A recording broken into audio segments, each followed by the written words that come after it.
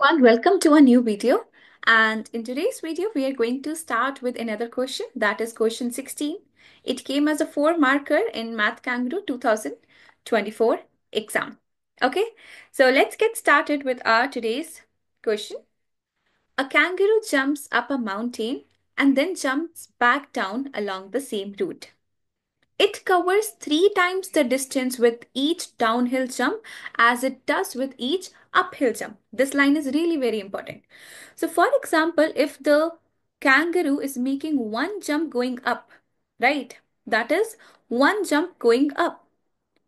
So, if he is coming down, he will cover 3 times the distance. Okay? So, that means if we are coming down, the kangaroo is going to take less number of jumps, right? As compared to going up. Correct. Now, it covers 1 meter per jump. In total, the kangaroo makes 2024 jumps. What is the total distance in meters in that the kangaroo jumps? Okay, so we need to find out the distance basically, right? So if we are able to find out the distance of uphill or maybe downhill, any one path, right? We can easily double it to find out total distance, right? So the thing is, this line is very important. I told you that it takes 3 times the distance. So from here we can make a ratio, correct? If going up, it is taking one jump, right? It is covering only one part. That means coming down, it will take 3, right? It will cover 3 distance. So this is the ratio, correct? One jump going up is equivalent to 3 jumps coming down, right? So from here, can we say in total we are getting 4 parts, right? In the ratio form, in total we are getting 4 parts.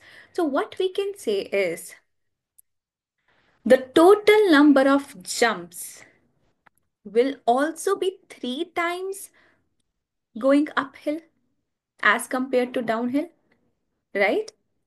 Going uphill, it will take more jumps. That is 3 times the jumps coming down, right? With each downhill jump. So from here only what we can say is 3/4 of 2024 is going to be the number of jumps kangaroo is making going uphill.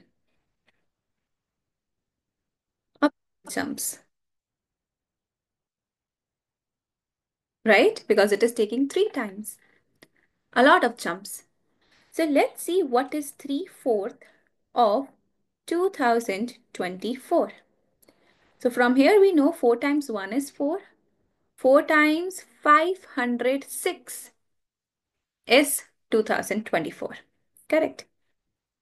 Now we are left with 3 times 506. That will give you the answer as 1518 jumps. So these are the total number of jumps kangaroo is going to make going uphill.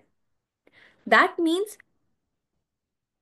downhill jumps are going to be 2024 minus 1018. That will give you the answer as 506. Okay, and you can check as well after this video that 506 times 3 is actually 1518. So the statement is true, right? So it will take 3 times as many jumps going uphill as compared to downhill. Okay, I hope so far it is clear. Now, we know that with each uphill jump, it is covering 1 meter. Correct? 1 meter with each uphill jump. So in total, we have made 1518 jumps. That is going to be 1518 meters only, right? Because any number times it with 1 is going to be the same number. Correct?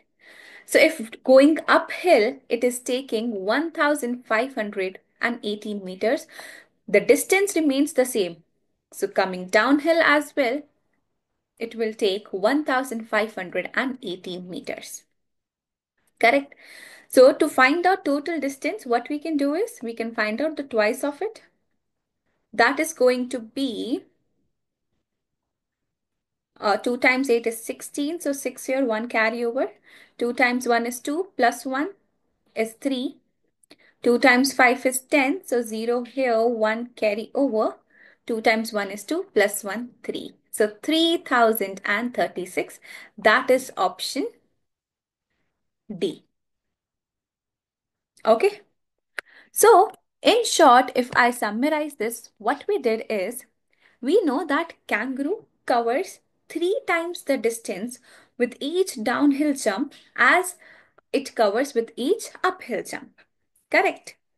So that means it will take 3 times as many jumps going uphill as it covers going downhill.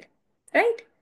Now, already in the question, it has been provided to us. In total, there are 2024 jumps that the kangaroo made, out of which we know that 3/4 is going to be the total uphill jumps, that is 500 and 1518. Correct. Now, each uphill jump covers 1 meter. So 1518 jumps will cover 1518 meters only. Correct. Now that is the distance kangaroo covered going uphill. So the distance of any route remains the same. Going downhill, it is going to be the same. So we can just find out the double of it. So the double of 1518 will be 3036. That is option D. I hope it is clear. In case of any doubts or questions, you can let us know in the comments below. And don't forget to join our WhatsApp community for daily updates and resources. I will be meeting you soon in another video. Till then, keep learning.